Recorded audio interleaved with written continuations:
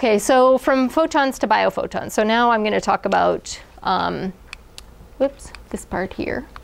How do our bodies and cells absorb and use this photon light energy?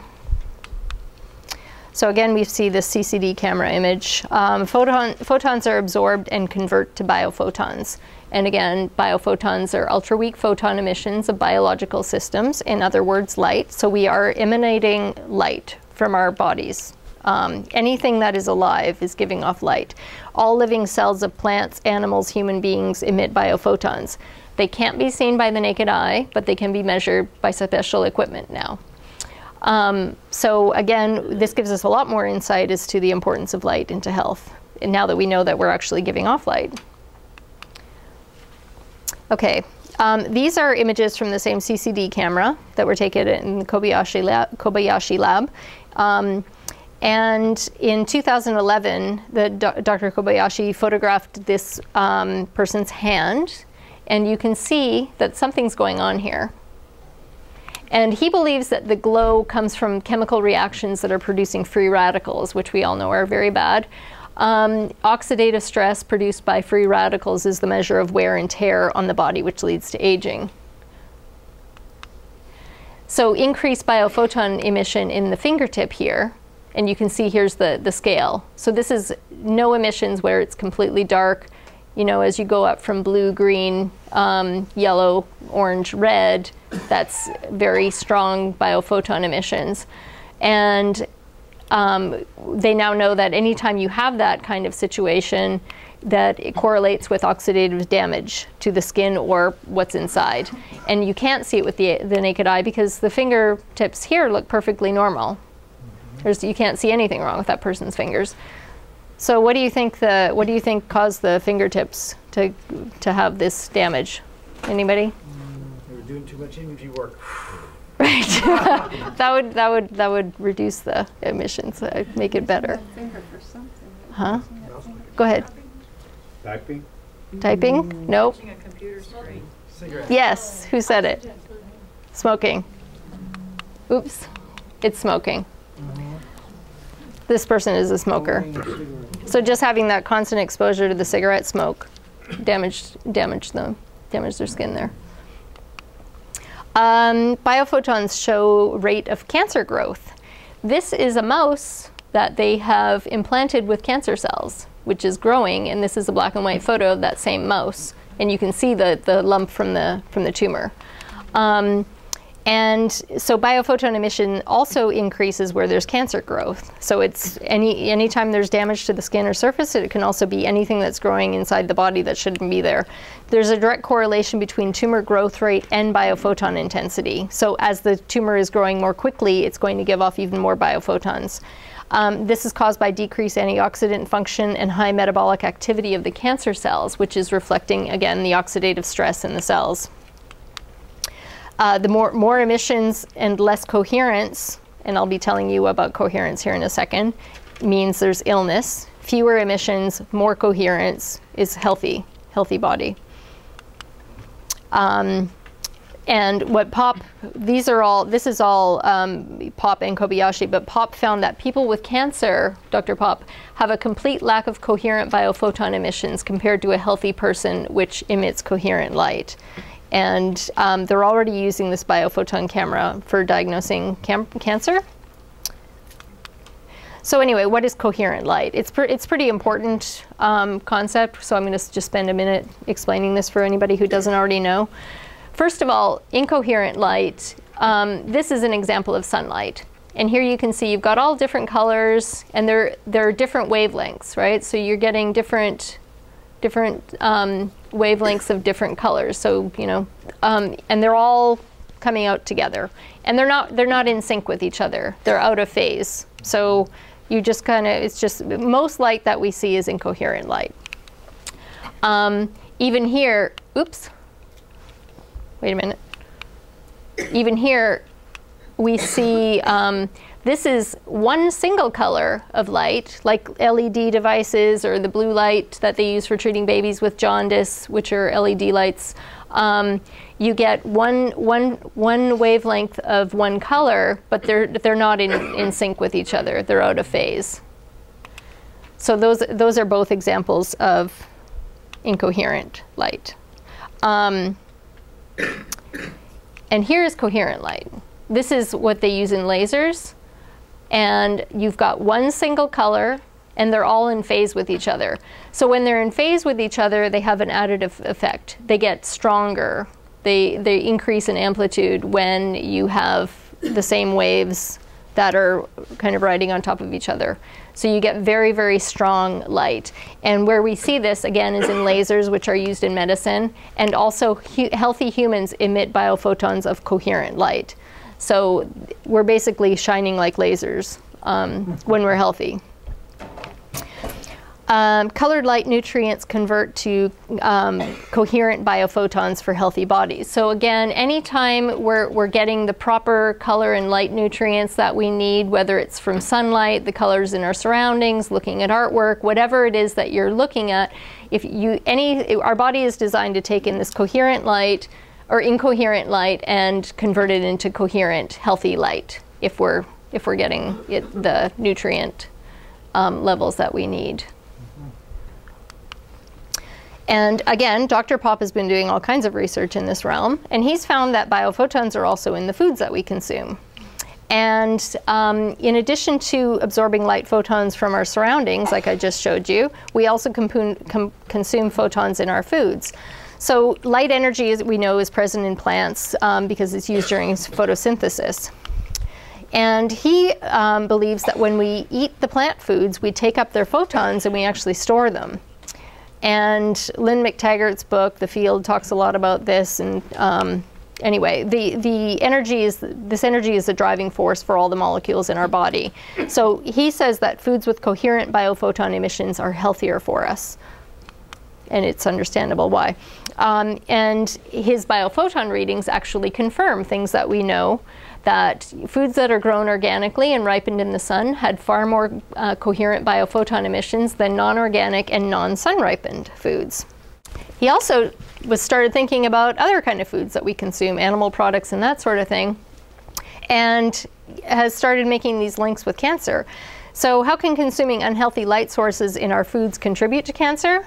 Well, Pop, again, he decided to test free-range eggs and found that they have far more coherent light emission, increasing in direct proportion to the amount of time that the chicken spends in the sun than eggs from chickens raised indoors. So you stick your chicken out in the sun and then it lays some eggs and it has coherent emissions. If that chicken is outside all day long, then the eggs have even more coherent biophoton emissions. Again, coherent is healthy, which is good. And then we know this from earlier that in 1973, Dr. John Ott tested chicken eggs. He also looked at the lifespan of chickens, and he said that chickens living under artificial light lived half as long, were more aggressive, and produced eggs with 30% more cholesterol than chickens living under natural sunlight or full spectrum lighting. Wow. So you've got the aggressive thing there. It's kind of like the children in the classrooms that are stuck under artificial lighting all day long. And we already know that the lack of sunlight is shortening our lifespans because we're not getting enough, and it causes all these other diseases that are directly linked with not getting enough sunlight or colored light or UV or whatever it is. Anyway, and I just wanted to point out that when you buy eggs that say cage-free, this is where you're getting your chicken eggs from. They're not kept in cages, but they're kept indoors, and they just don't have like little bars over them. So it's a marketing thing. So you need to get free-range eggs. And anyway, I just thought I'd throw that in there since most people think cage-free is good. Dr. Pop and Chopra believe that consuming unhealthy foods, non-organic, poor living conditions for the animals can harm our bodies and cause illness and cancer and prevent us from attaining higher levels of consciousness. Okay, so this is biophoton imagery, which shows actual acupuncture meridians, which is particularly interesting to me because of my acupuncture background. And it's also interesting because it actually shows where the lines of energy where light comes in and you illuminate the lines of energy in the body. So this, for example, that's the spleen meridian, that's the stomach meridian, if any of you ever had acupuncture. That's the stomach meridian, that's the bladder meridian, the back of the legs and the back. He did this by shining light into the acupuncture point, so it temporarily illuminated the acupuncture meridians. This doesn't mean that there's illness in this person's meridians. It was just an artificial stimulation to get the meridians to light up. So anyway, we can see that now we have a better understanding of how we are transferring this light energy through our bodies. Cells, communication, and color. So again, Dr. Popp, he believes that biophotons are actually used by the cells to communicate with each other, to switch on body processes. And this goes back again to Alexander Gurevich in 1922, who did work with 2 onions and found that they actually communicated with each other. And I won't go into a lot of detail about that, but again, he knew that the cells of the different onions were communicating with each other through light. And Popp also says at different color frequencies, biophotons perform different functions. And the molecules in the cells respond to and communicate via certain wavelengths or frequencies. And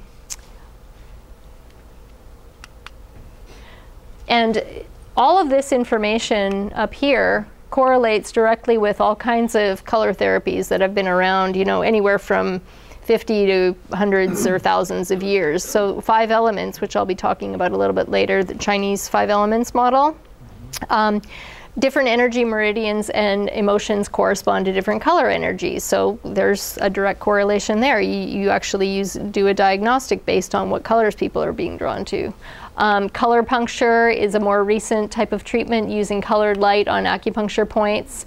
Spectrochrome was developed in the 1920s and uses different colors of light, and they're shone directly on the body. Again, you're absorbing the light through your skin. Syntonics is used by optometrists today, and it uses different colors, and they're focusing directly on the eyes because they're optometrists. This image here is actually a very recent image from 2011. Harvard Medical School actually engineered the first single-cell biological laser from a human kidney cell. And it's pretty interesting how they did that. And again, if I had more time, I'd go into detail. But biophotons, coherence, and consciousness. So coherence, as we saw, it's a degree of order in the photons. When you have all those wavelengths moving together, you get coherent light. No chemical reactions would be possible without coherence, according to Dr. Popp. Popp and Chopra both believe that these biological processes can be controlled and regulated by the mind and consciousness. And Dr. Popp says the improvement and optimization of consciousness is the most important healing power of our life.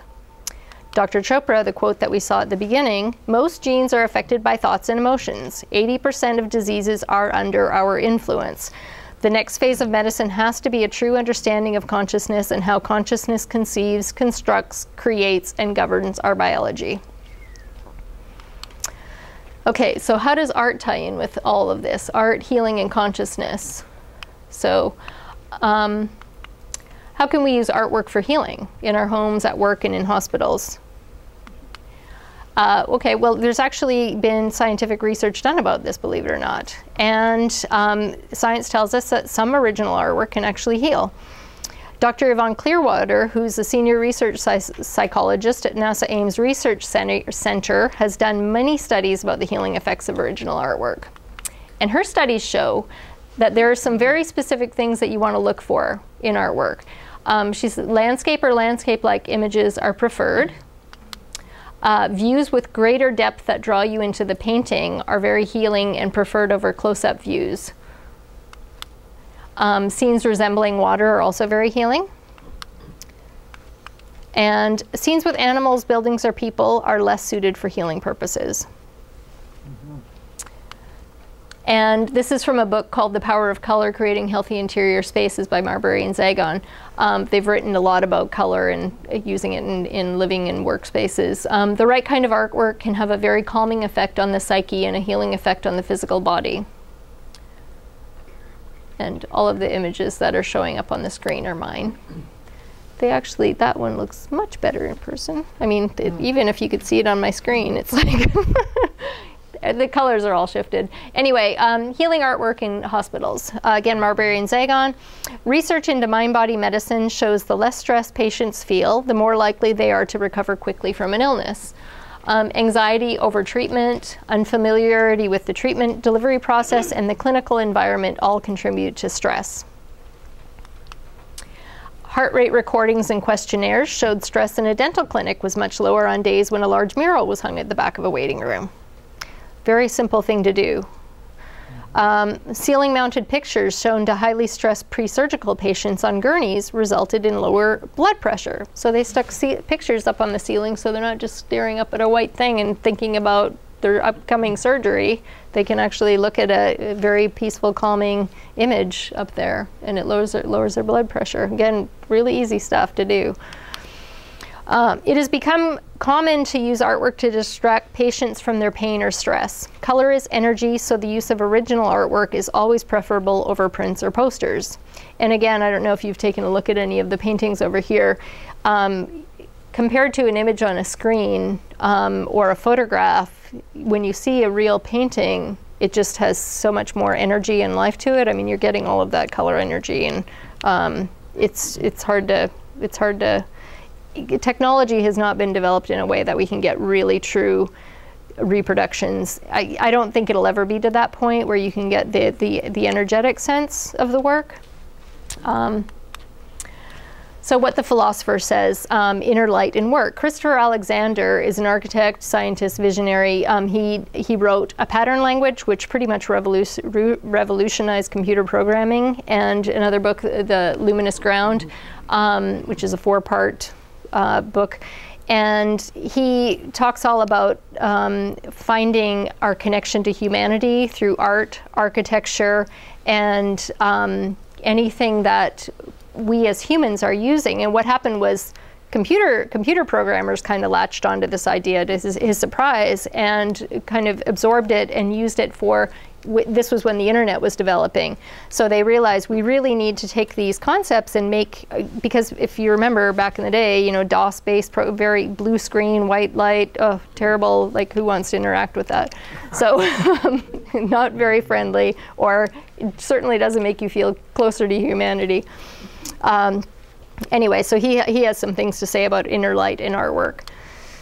Inner light is the color quality which arises as something comes to life, and as it approaches and reveals the I, which he's calling consciousness. The I is the core of all living matter. It's a real thing, something which exists in the world. Some artwork has inner light, and it's always created from a visionary state, which he means is an elevated state of consciousness. When looking at artwork, does it make you think that you are somehow looking at an image of your inner self? Ask yourself, does it make you feel more wholesome in yourself while you are looking at it? He also says looking at artwork with inner light allows you to get closer to the I and higher levels of consciousness. So again, really easy stuff to do.